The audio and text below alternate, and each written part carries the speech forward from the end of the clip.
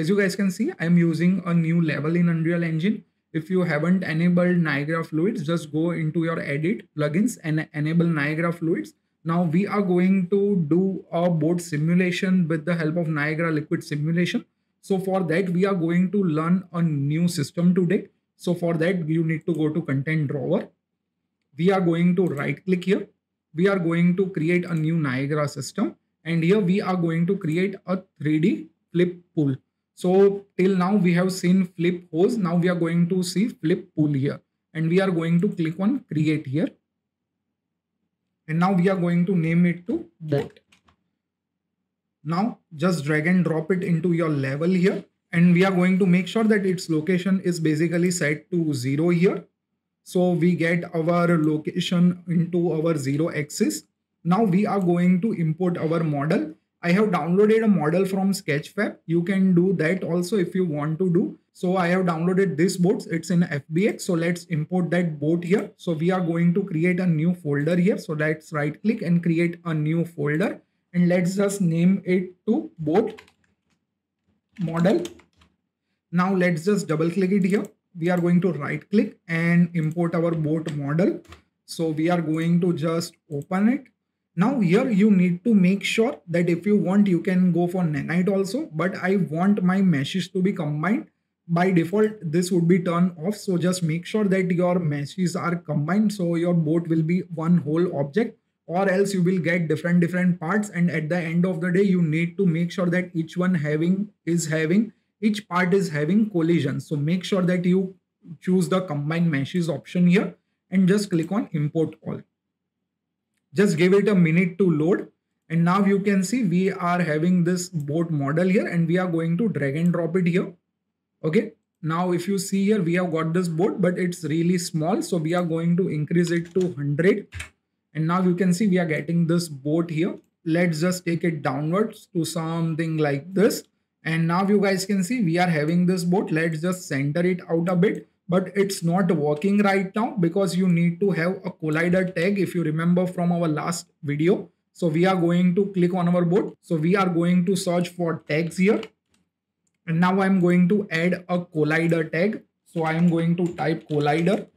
And as soon as I do that, let's just test it out. So let's just select our boat again and let's just move it. And yes, we are getting this foam here. So this is looking nice. Now we need to increase the grid size here and our grid resolution. So for that, we are going to go to our Niagara Fluids.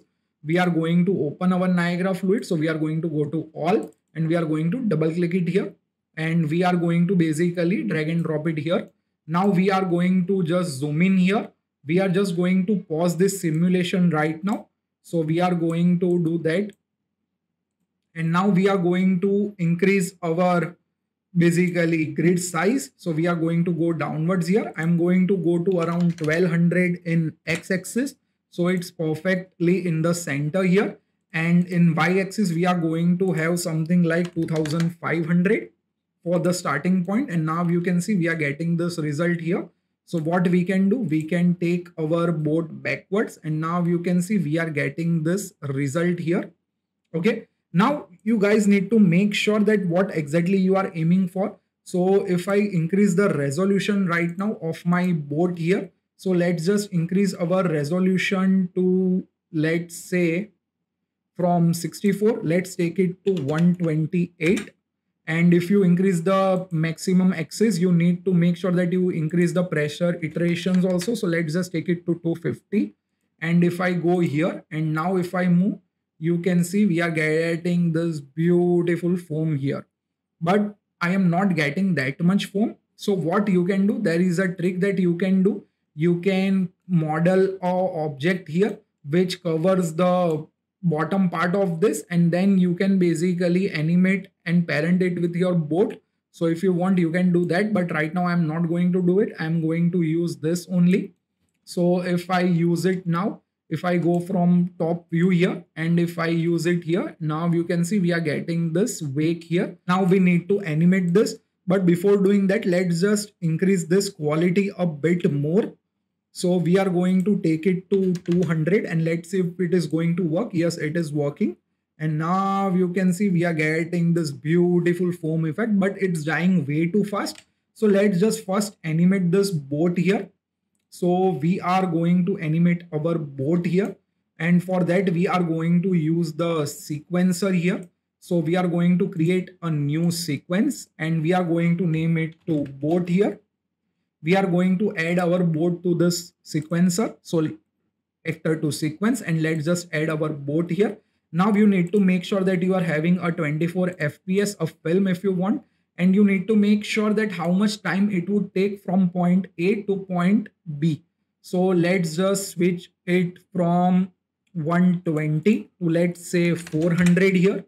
Okay, and now let's just animate our transform here, and let's just make sure that our auto key is turned on here, and we are going to go to last frame and we are going to move it somewhere over here. Now if I go back and play it again, yes, this is going to happen, so don't worry about this, let it settle a bit. And now if I click on play, okay, you can see we are getting this result here. Now as you guys can see, the boat speed is not that much fast, so we are not generating much foam here. So you need to make sure that your boat speed is fast. So let's just move this keyframe backwards somewhere over here. And now let's just take both keyframe and convert it to linear here. So we get same speed from start to end here. And now if I play here, yes, we are getting really good foam particles here. Okay, it's taking some time to reach here, which is a good thing. But again, if you want, you can play with the animation here. You can play with the values here and you can achieve the result that you want. Now again, I'm going to click on my boat. Let's just try to increase it to 250 here. Now let's click on play here, and yes, we are getting some really good foam results here. Now we are going to do one more thing. We are going to make sure that our boat is having a complex collision. So for that, you need to just double click on your static mesh here. You need to go downwards here and you need to make sure that your collision complexity is set to use complex collision as simple. So you need to make sure that it is done. You need to save here, and here in our Niagara Fluids, you need to make sure that you are having that you have turned on this use complex collisions here. Okay, just do that, save it. And if I go here, we are getting some really good result. And now if I going to play here, okay, you can let this settle down, or else you can do, you can just click on this and you can just play with this values here and just click on play now. And yes, we are getting some really beautiful result here. Now we are going to work on our foam particles because it is dying way too fast here. So we are going to work on that. So let's just go to boat here. We are going to go to our grid flip secondary emitter and we are going to play with our foam aging rate. We can basically randomize this also. So let's just random range float here. And we are going to randomize it to 0.3 to maybe 0.5 here. And we are going to do same for our spray. So let's just random range float and let's just do it to 0.25 to 0.5 here. And let's just see our result, what we are getting. So let's just go here. If I go backward, again, you can just click here and you can type enter and this is going to get reset here.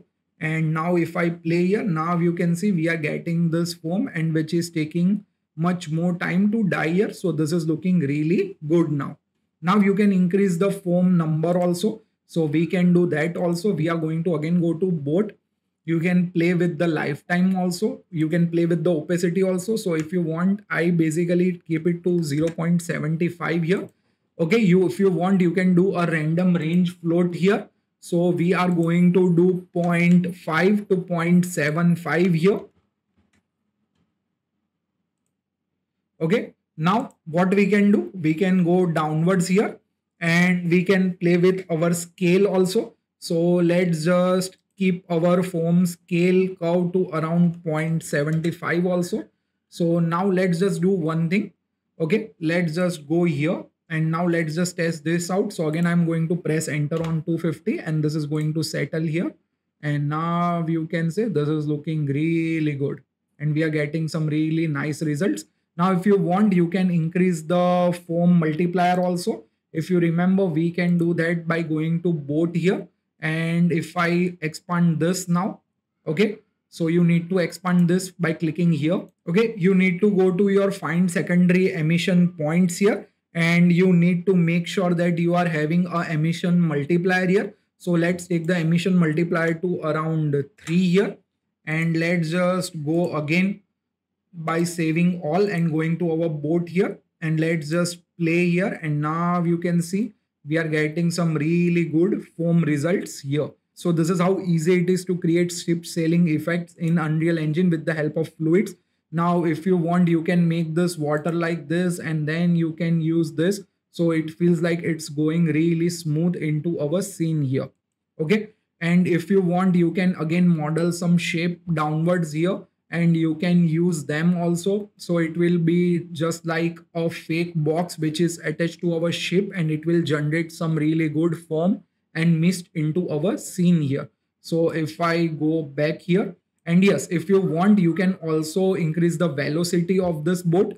So it will generate some more foam because it is going to act as a heavier object. So if you want that, you can go to your Niagara system again. Okay, let's just save all first. And you need to go to your basically properties of grid fluids. Okay, and you need to make sure here that your collision velocity multiplier is set to maybe, let's say, 3 here. And now if I go here and if I play, now you can see we are getting some really good foam here. Okay, so it totally depends on the scene and on the speed of the boat also. So if I take it to maybe, let's say, 10 here, it would be not looking that good. Okay, it would be looking something like this. So it will basically kill the scene. So just make sure that you play with the values here. Don't take it way too much. Okay, I would personally prefer around 2 here. Okay, and one more thing you can do, you can animate this also to get some really good effects into your scene. So how you can animate it? You can animate the rotation here. So if I go to my transform here, and if I go to my rotation, I can animate them. Okay, so let's just animate somewhat rotation here. So let's say our boat is somewhat like this in the starting. Okay, and now if I move forward here, okay, in location we are getting a key here. I don't know why. So let's just delete this key right now, and let's just check. Okay, this is working perfectly. Don't worry about this. This is going to happen here. Okay, let's just give some rotation here. So let's just do something like this. So we are getting some rotation into our boat. You can again go here. You can do something like this into your scene. Okay, so you are getting some basically a rotation here. Okay, so now you can see we are getting this moment here. Okay, now we can go here. We can do something like this, like this. Okay, and then we can take it inwards also. Okay, so this is going to go inwards here. Okay, and again, if I go here, okay, we can take it outwards a bit, and we can basically rotate it forward and something like this. So we are going to now animate this. So we have animated this boat here, and now if I click on play, so let's just try to increase our resolution a bit. Okay, I typed 3000 here, so Unreal got crashed on me. So again, let's just play with the values here. Okay, let's just take it to 300, and my animation is not saved sadly. But if you want, you can do that animation which I showed you. This is how easy it is to create boat simulation in Unreal Engine with the help of Niagara Fluid. In next video, we are going to use an animated mesh, and we are going to use this technique with our animated mesh. So if you like my video, please press that like button, subscribe to my channel, and share it with your friends who wants to learn Unreal Engine. Bye bye guys.